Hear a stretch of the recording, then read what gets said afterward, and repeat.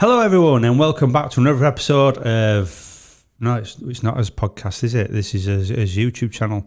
God, I've messed this crap up again, haven't I? Welcome back. Oh, God. Hi everyone, I'm Ben Pearson, former Channel 5 Police Interceptor. And welcome to another episode of my YouTube channel. And this one is going to be about the TV series Happy Valley. Let's run the titles.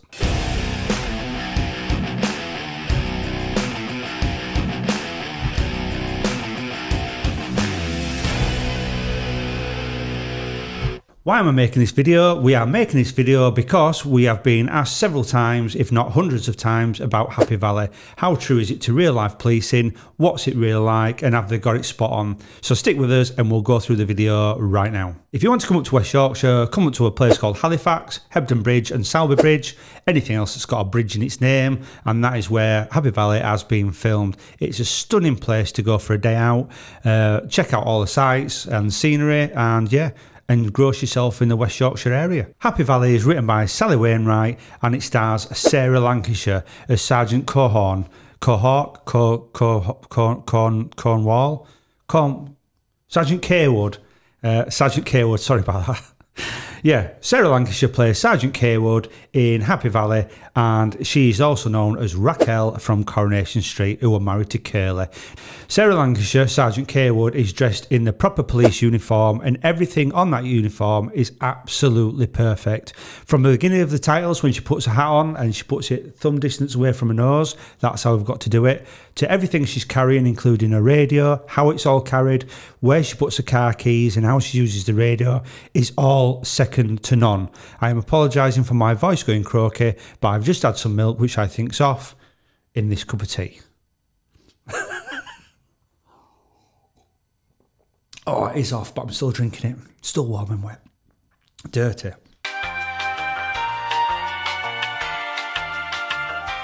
I don't know who's advised the TV channel about what to wear and how to wear it, but they've done a fantastic job and made it look as realistic as possible. So marks out of 10 for that, it is a 10.5.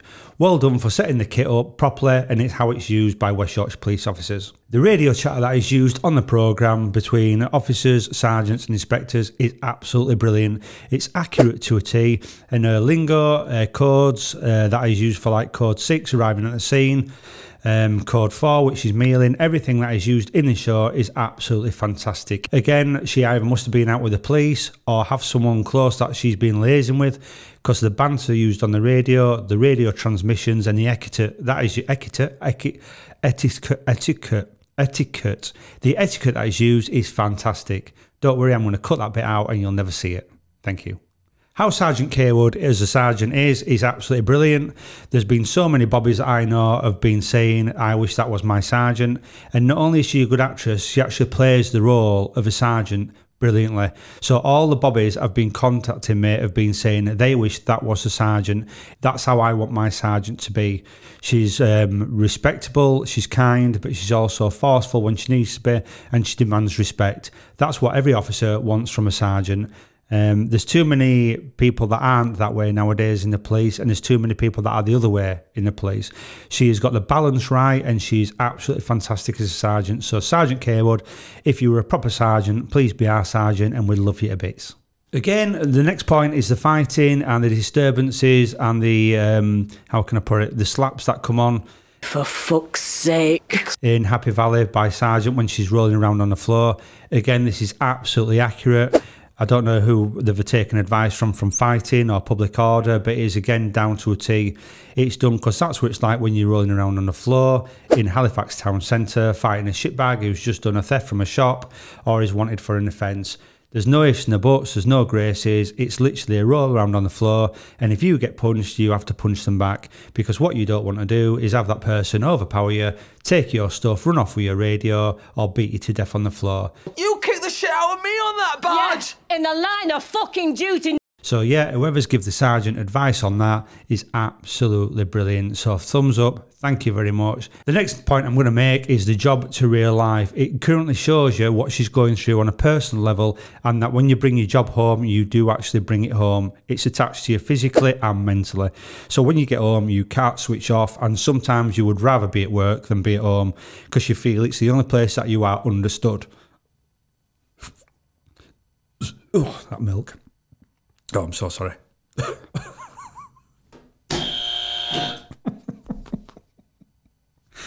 Oh, kill me now. It just goes to show that the job is something you take home with you, and the sergeant obviously shows that to a great depth. One of those things, it's either physical or emotional. You're going to go on with bruises, battle scars, and then what have you seen that day affects you mentally and emotionally. Again, they've got this down to a T because everything she's doing is affecting her psychologically and the relationship with her friends and her family. So that is brilliant. But it just goes to show that just because you're a police officer, it doesn't mean you switch off at the end of the day.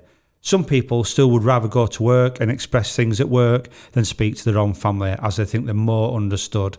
They've got this balance in the TV programme exactly right and perfect, and a big, big kudos for that, because sometimes you can't put things like that into words. You've just got to watch it, and then when you watch it, it touches your soul. So thank you very much for Sally. Thank you very much, Sally. You've done a brilliant job there. Awesome. Next is the Tommy Lee Royce escape from court. Now, this would be in Cat A prisoner, so he'd probably being escorted by firearms, and he wouldn't be allowed to be stood in the dock like that, especially with an opening.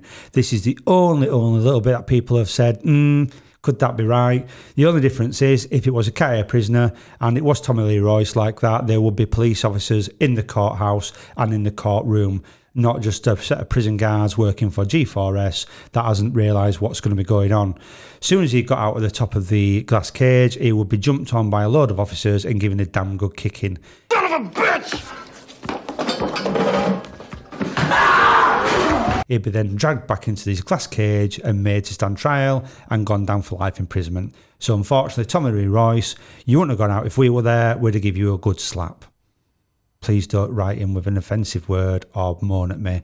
I'm just a YouTuber making a point. The end of the series were absolutely fantastic, where she's got him in her kitchen. He's heavily on drugs, intoxicants, and he's badly injured.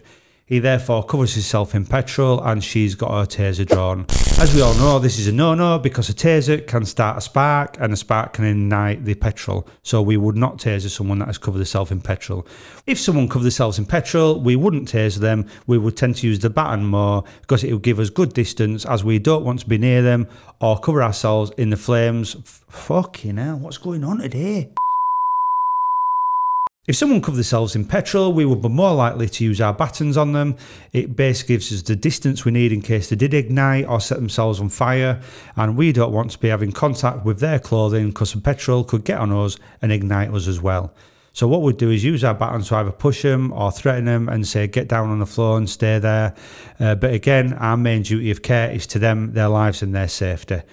It's an absolutely fantastic ending, and when he does go up in flames, it's probably going to be about that long before he passes out, either from the flames, from the pain, or from the fumes and flames going inside his lungs and suffocating him a little bit. Yeah, she scorched the blanket. Unfortunately, that's what you've got to live with. And Tommy Lee Royce later popped his clogs in Halifax Infirmary. So good job by all, and we're not really bothered that he snuffed it. Are we? From me and my police colleagues and everyone else that I know around the country, they have said this is the best real-life police drama they have ever seen. Powers and procedures and how things do take place. Again, I just want to say thank you to Sally, thank you to Sarah for an amazing, amazing programme. So yeah, that's me on Happy Valley. Hope you like Happy Valley, hope you like this little bit of a video, and don't forget to subscribe, click the bell icon and look at our merchandise for everything you want in regards to PTSD awareness and mental health. Stay tuned people for more videos to come, and for now, thank you Sergeant Kaywood. I love you.